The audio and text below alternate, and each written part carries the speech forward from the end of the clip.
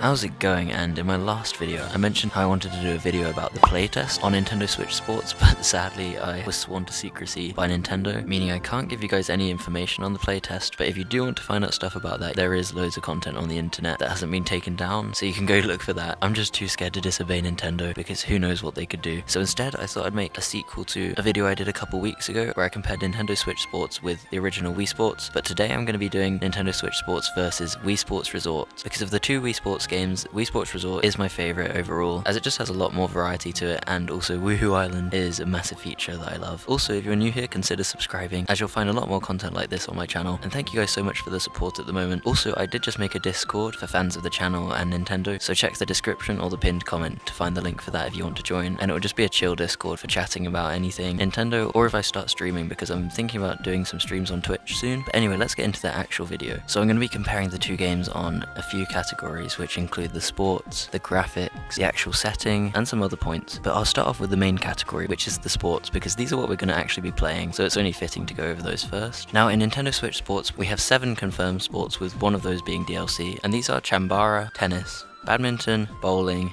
volleyball, football, and golf as DLC. We've got a decent selection here, but one thing to note is that badminton and tennis are going to be very similar in playstyle because it just involves you swinging the Joy-Con to hit the ball or the shuttlecock back. So these sports may feel very similar when you've been playing the game for a long time. And volleyball is kind of similar, but it does involve a lot more, as you have to keep the ball up and then you can do smash shots down. But all of the other sports are quite varied. And my favourite ones so far are Chambara and bowling, which you could actually play in the playtest. Now, if you look over at the sports from Wii Sports Resort, you can see there's a much bigger selection of them. And in my opinion, these are way more varied than the sports we're getting in Nintendo Switch Sports. So 3 of the sports are the same, and these are swordplay, which is just Chambara basically, and then golf and bowling. So I'm really glad bowling and Chambara are coming back in Nintendo Switch Sports. I'm not too fussed about golf because I've just got Mario Golf if I want to play a golf game, but now we have a ton of other sports for Wii Sports Resort, and that's wakeboarding, frisbee, archery, basketball, table tennis, power cruising, canoeing, cycling, and air sports. And the air sports even include skydiving, island flyover, which is where you actually get to free roam around the whole of Woohoo Island in a plane and explore the whole thing and look for secrets. And then it has dogfight mode as well, which is only a 2-player game where it's just a massive fight in the air on planes where you have to shoot each other down. All of these sports are so different from one another. Like, you got water sports and air sports as well as just normal ones, and it just means if you get bored of a few of them, there's always a lot of other choices to do that are completely different. So because of the massive variety in Wii Sports Resort, I'm going to give the point to them for their sports over Nintendo Switch Sports, just because there is more of them and they're also much more unique from one another, which just means you're able to have fun for much longer periods of time. Another thing to mention about these games is there are different minigame modes inside of each of these sports. For example, in Wii Sports Resort you have bowling, and inside of that it has a 100 pin bowling mode, which is really cool. And in the trailer for Nintendo Switch Sports we can also see some of the minigame modes included in that game. There's screenshots of the bowling modes where there's obstacles in the way which make the whole game a lot more challenging. So both of these games have some really good minigames. I really like the slicing one for swordplay in Wii Sports Resort, where you have to slice different items in the right direction before the other player does, so it's just a 1v1 mode. And for Chambara in Nintendo Switch Sports, there's different playstyles you can do, like dual wielding, where you actually have a sword in each hand to use, which can actually change up the game quite a lot and make it feel very different. So it's nice to see both of these games including their own different modes in each sport. Now, so far with the information we know, I'm going to give the point to Wii Sports Resort, just because we don't know too much about all of the different modes you can get in Nintendo Switch Sports. So we know about the bowling one and the Chambara ones, as well as football being able to have a game mode where you wear the leg strap from Ring Fit Adventure, which is really cool, but we don't really know many of the other modes, and the ones we can see in Wii Sports Resort are just a little bit more exciting so far, so I'll give that a point. But maybe there will be a lot more game modes in Nintendo Switch Sports we just don't know about at the moment, so this point isn't really that fair. Now I'm going to talk about the graphics and art style of each game, as this can be a big selling point for some people, because if a game looks bad, it's sometimes not that enjoyable. But graphics aren't everything, of course, because I'd rather play a game that had fun stuff to do but didn't look very good than a game that looked exactly like real life but had nothing to do in it. But out of both of these sports games, the graphics in Nintendo Switch Sports are obviously going to be better quality just because it's newer and in HD, and I'm going to give Nintendo Switch Sports the point. I've got to say, Nintendo really did well with the art style of all the sports arenas you play in. I especially love where you play Chambara. It just looks so nice and vibrant. The colours really pop out in this game, and Wii Sports Resort did also look really good, especially Woohoo Island, which looked amazing. The graphics just aren't as good quality, but you can't really blame them because it's so many years older, but I am giving the point to Nintendo Switch Sports for this one. Okay, now I'm going to try and compare Woohoo Woohoo Island with Spocko Square. So Woohoo Island is the setting for Wii Sports Resort, and Spocko Square is the setting for Nintendo Switch Sports. Now the main thing I have to mention is we do not know much about Spocko Square so far. We've been shown a few images of it, and it is looking really good. It's like a big city with all of the sports arenas in the middle, but we don't actually see any place for golf, which is going to come in the future, which implies there's other places you could visit, which would be really cool, but we don't know anything about those at the moment. And then for Woohoo Island, this is one of my favorite places from any video game. It's so memorable and loved in the Nintendo community, and also a lot of the sports allow for you to actually experience the island and explore it even more. So it really makes the game more immersive because you can see where all the sports are in the game. The same goes for Spocko Square. We don't know how much of it you can explore, but it does interconnect all of the sports together, which is really cool. And I like both of these. I'll give the point to Woohoo Island though, just because it's so big and has lots of stuff to see in it, as well as how alive it feels. Like, you can really get the feeling that these Miis actually live here and go on holiday here to go and play a bunch of their favorite sports, and it's lively all the time, so that's why I love it. And it's probably a lot of nostalgia talking, but yeah, they deserve the point. And Spocko Square looks amazing, but we just don't know too much about it. Like, this video is so biased just because Nintendo Switch Sports isn't even out, but I'm doing it for fun, and it doesn't actually matter who the winner is because they're both different games, and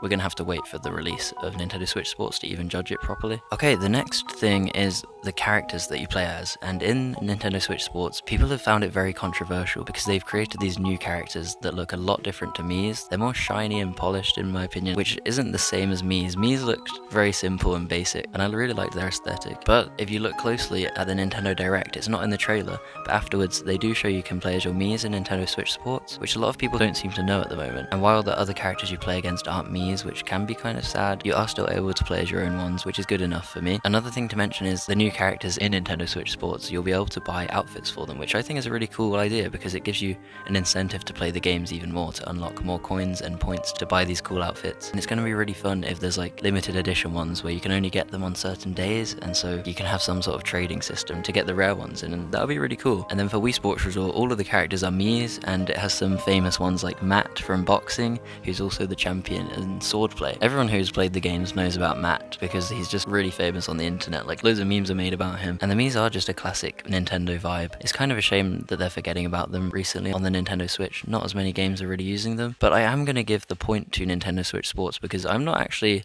a massive hater of the new characters, but you also can use your Mii's, so I'm happy with that. And being able to buy outfits I just find really cool, so I'm giving that game another point. And I know that's very controversial because people are not enjoying the new character models. I don't mind them, I do still prefer Mii's, but you can play as Mii's as well, so that's why I'm giving them the point, because they have the best of both worlds. But yeah, they're all the categories I'm going to go over in this video. I really hope you enjoyed my rambling on about these two games. I'd like to think it was at least a bit entertaining, and yeah, if you did find it fun, make sure to leave a like and subscribe to help support me, and of course leave a comment about your favourite parts of each game, as I'd really love to hear your points about which one's better. And now I'm going to go and play some Mario Kart to keep occupied while I wait for the release of all the DLC coming and Nintendo Switch Sports coming out. We have a lot of stuff to look forward to, and I can't stop being so excited for it. But anyway, thank you so much for watching, and I'll see you in the next video. Goodbye.